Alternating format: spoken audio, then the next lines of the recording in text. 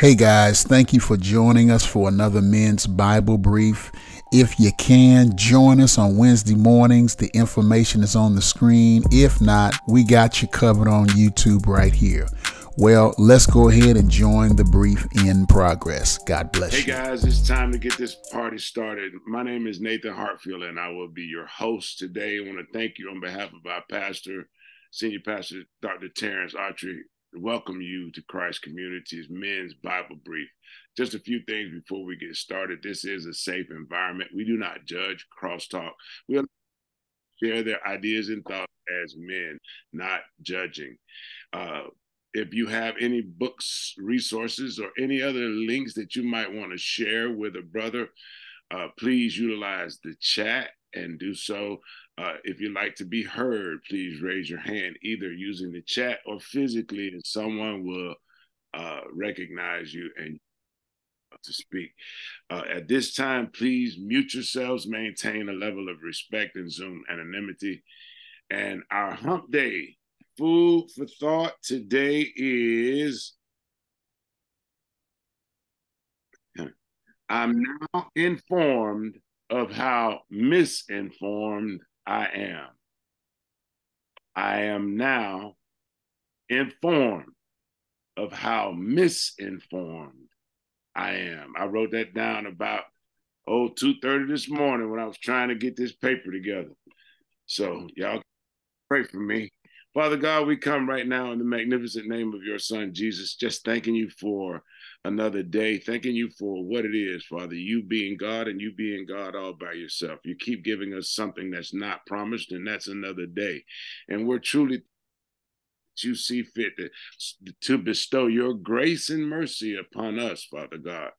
We don't deserve it, but you are so gracious. Thank you for first loving us that allows us to love you, Father God. We pray right now for these men that are here, for those that are on their way. We pray for our pastor in his absence, enjoying his vacation, Father God, that you would do exactly what you need to do in each and every one of our lives, Father God. Touch as you see fit, Father God. Cleanse as you know how.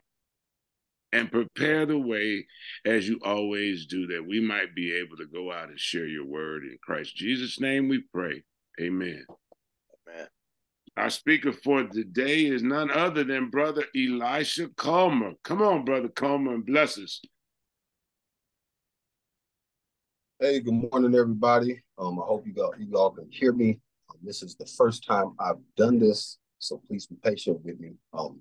Today's teaching is on loving God wholeheartedly. It's chapter 17 of the book, The Measure of a Man. And so I'm hoping I'm able to get enough of this chapter to kind of give you whatever blessings you need from it. It has a lot in it. I'm not sure if I want to cover everything, but I did hit those things that I just felt like had to be hit. So I'm going to go ahead and get started.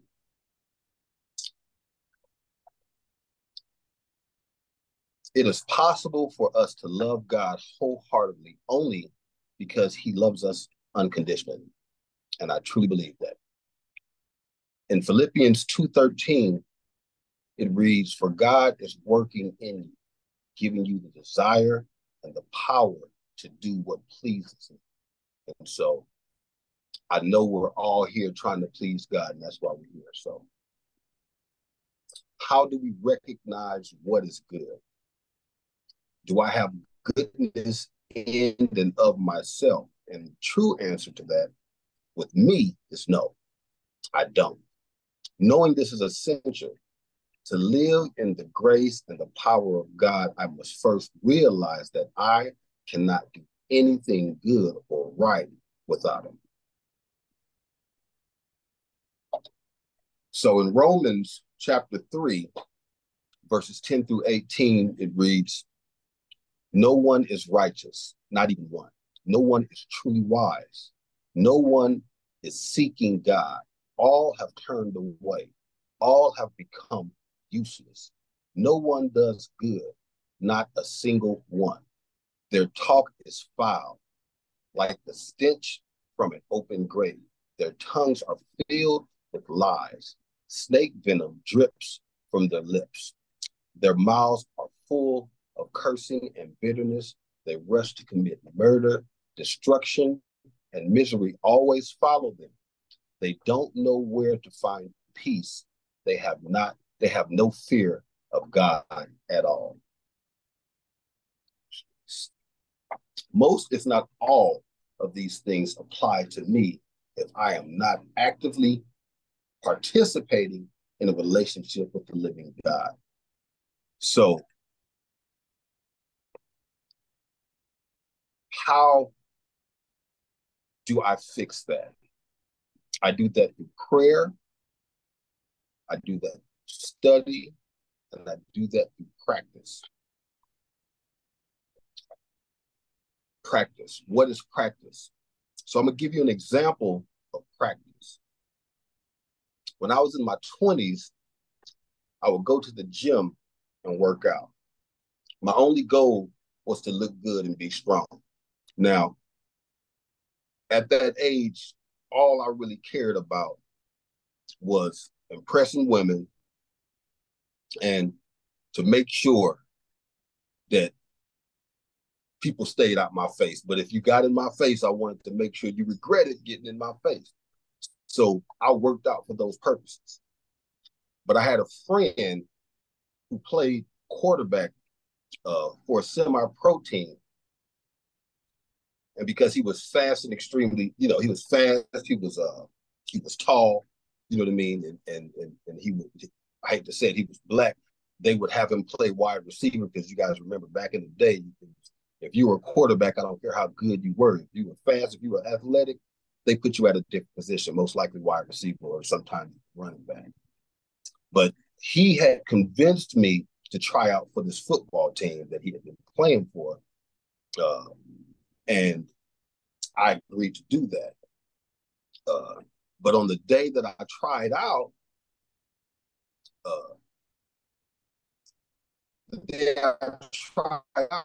I made the team, but they didn't want to start me. But I hadn't been working out for them to start me. I had been working for other means. So what I decided to do that off season, I started doing farm boys. I would go to the track and meet up with the quarterback guy. I would run routes. I would practice looking the ball into my hand. You know what I mean? I would run wind sprints.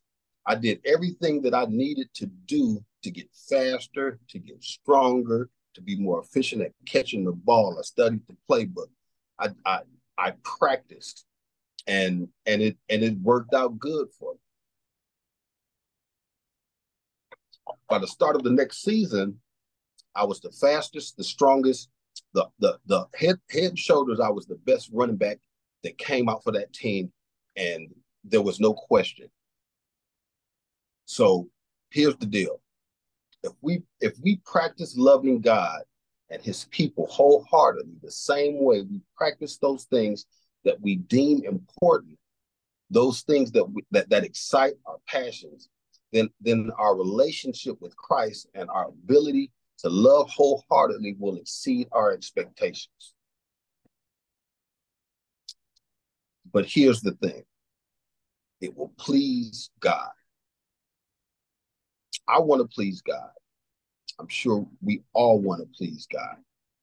In Philippians 2:13, it reads, "For God is working in you, giving you the desire and the power to do what pleases him." We have to plan to practice. You can't plan without putting your mind into it first. We think it out, we figure how we're going to go about it, we plan to do it, we set that as our goal, and we do it. In Philippians 4, verse 8, it reads, "And now, dear brothers and sisters, one final thing. Fix your thoughts on what is true and honorable and right and pure and lovely and admirable. Think about things that are excellent and worthy of praise. Keep putting into practice all you learned and received from me. Everything you heard from me and saw me do, then the God of peace will be with you. He's giving himself as an example for us to learn how to practice, to learn that's what we need to please God. And so I think that's some great stuff right there. But what does God command us to practice? What is God's first commandments? Love the Lord your God with all your heart, your soul, and your very all. And that last part where I say "and your very all," it's the translation from Hebrew that is what it said. But the English they kind of translate it differently. But from the accurate translation, that's what it says. And the second commandment, Jesus said, is like the first: love your neighbor as yourself. I take this to mean that in everything we do, we should purpose to practice walking out these two commandments. If we can do that, I find it hard to believe that we won't please God. But remember this: the adversary will throw everything at you, whether it's women, money, self-righteousness, pride, worrying about what people think of you. He will do all of this and more to distract you from what you should be doing.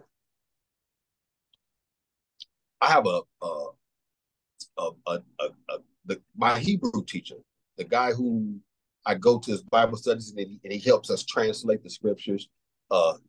He has a really, really good relationship with the Lord. He's a really good teacher, and so what he told me to ask myself when I have a question about what I'm doing in my life, does it please God? He said, ask yourself, does it bring me closer to God? If you ask yourself this before you do the things that you do, and we should ask ourselves. I don't ask myself all the time, but when I do ask myself, I find clarity. If we ask ourselves, it helps. Does this thing glorify God, or does it glorify myself? Does it please God, or does it please me? Remember, you can please God and please yourself, and it can at the same time. But in order to get there, you have to have a relationship.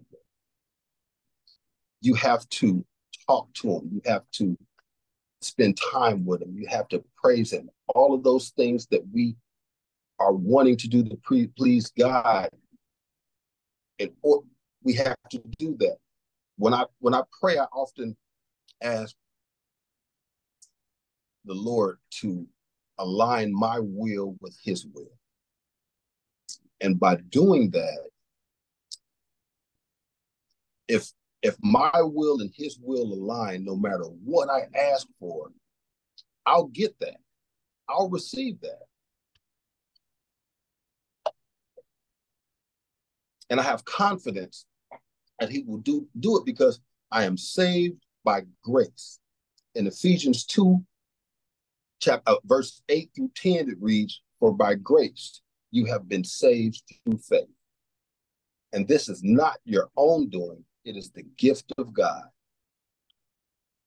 not a result of works, so that no one may boast.